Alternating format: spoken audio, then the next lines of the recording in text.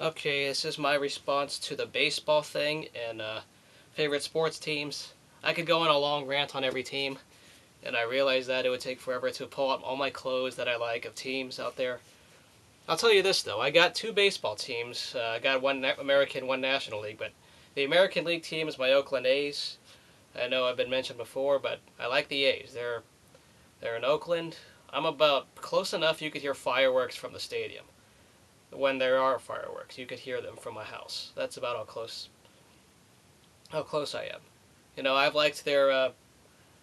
liked baseball a lot because the games were a lot cheaper. Baseball is probably one of my favorite sports because I can play it. I'm a very short guy, as you can probably tell. I like, those days where they had the Moneyball era. They had very good seasons under those Art Howe days. I really miss those because that's when we had the chance to win it all. We were disappointed. It's kind of disappointing how we played. I mean, my group, I liked the trio of Zito, Mulder, and Tim Hudson. That was the big three we had. And even behind, Kevin Napier was good, and even Gil Heredia was all right. Corey Lytle, that was a big steal in trades.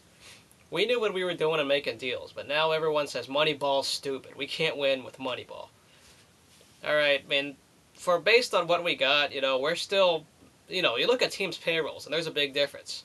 The A's got to do what they got to do. We don't really get much revenue, and we can make contenders with a very low budget. That's about the next best thing we can do. I know a lot of you guys say Moneyball's stupid. Fine, whatever. But I support my A's. I live in a very Giants territory. For college, it's all San Francisco Giants. Majority of the Bay Area likes the San Francisco Giants. So that's kind of a nightmare, but I got to deal with that. So the A's are my number one baseball team. Have a second one. Not going to mention that as much.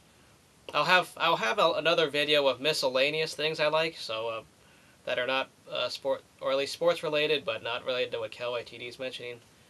The Oakland A's. They had. This is the one thing that was sad about those Moneyball years. Miguel Tejada, Jason Giambi, none of those guys all came through in the playoffs. They were very good in the regular season, and they could never come through when it mattered. Playoff time. Some of you guys may not have noticed that, but I had. Those heartbreaking losses to the Yankees and Red Sox, the Twins, during from 2000 to 2003. That was our dynasty years of the AL West. 20-game winning streak included. It's kind of sad how much we've had disintegration. But it's understandable. There's been some moves that are good deals. Some have been bad deals. When we traded Dan Herron, I wasn't too mad. We actually got some decent players in at the deal.